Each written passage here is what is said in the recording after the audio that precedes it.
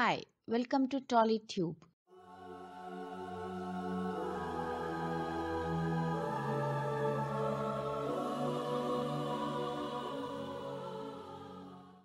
Cinema ఇండస్ట్రీలో వారసత్వం అనేది సర్వసాధారణం.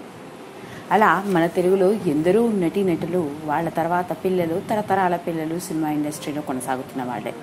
ఇక ఈరోజు మనం మాట్లాడుకునేది అలాంటి ఒక వారసత్వం ఉన్న నటుడి గురించి. ఇతడు ఒక మంచి నటుడిగా అందరితో ఆదరణ పొందాడు.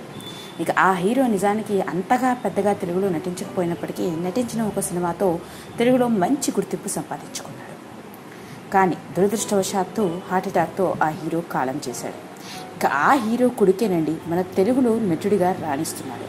మరి ఇంతకీ ఆ హీరో ఎవరయ్యా అంటే మురళి. మురళి అనగానే మనందరికీ తెలుగులో తక్కువ గుర్తొచ్చే సినిమా ఏంటయా అంటే హృదయం. ఇక ఆ సినిమాలో ఊసులాడే ఒక జాబిలట అన్న పాట పాడుతూ అందరినీ కంటతడి పెట్టించాడు. నిజంగా ఆ సినిమాలో ఇతడి నటన సినిమాకి హైలైట్ అని చెప్పవచ్చు. హృదయం సినిమాతో తెలుగుతెర ప్రేక్షకులకు పరిచయమైన మురళి నటించిన మొదటి సినిమాతోనే మంచి గుర్తింపు సంపాదించాడు.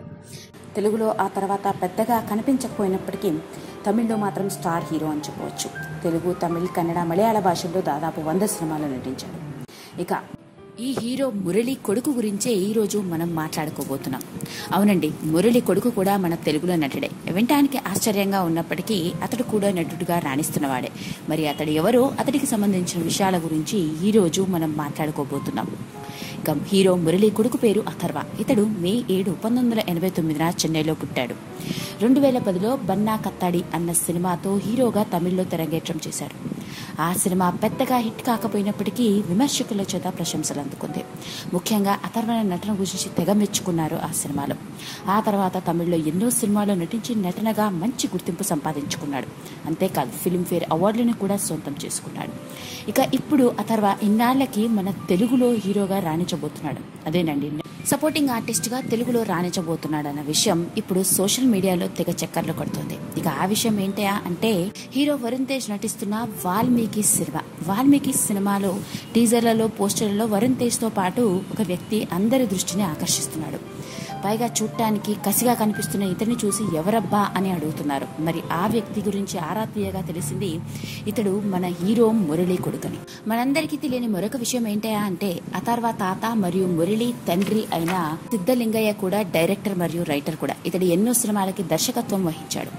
అంతేకాదు అథర్వ మామ డేనియల్ బాలాజీ, ఇతడు కూడా మన తెలుగులో నటించిన వాడే. అవునండి, వెంకటేష్ ఘర్షణ సినిమా గుర్తుందా? అందులో పోలీస్ ఆఫీసర్ గా, చిరుత, సాంబా, సాహసం శ్వాసగా సాగిపో వంటి సినిమాల్లో సపోర్టింగ్ ఆర్టిస్ట్ గా మనందరికీ సుపరిచితుడే. ఏది ఏమైనప్పటికీ మురళి కొడుకు కూడా నటుడేనన్నమాట. అందున అతడు మన తెలుగులో నటిస్తున్నాడన్న విషయం ఈ రోజు తెలుసుకున్నాం.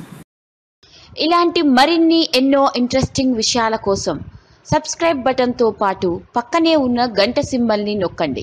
Thank you.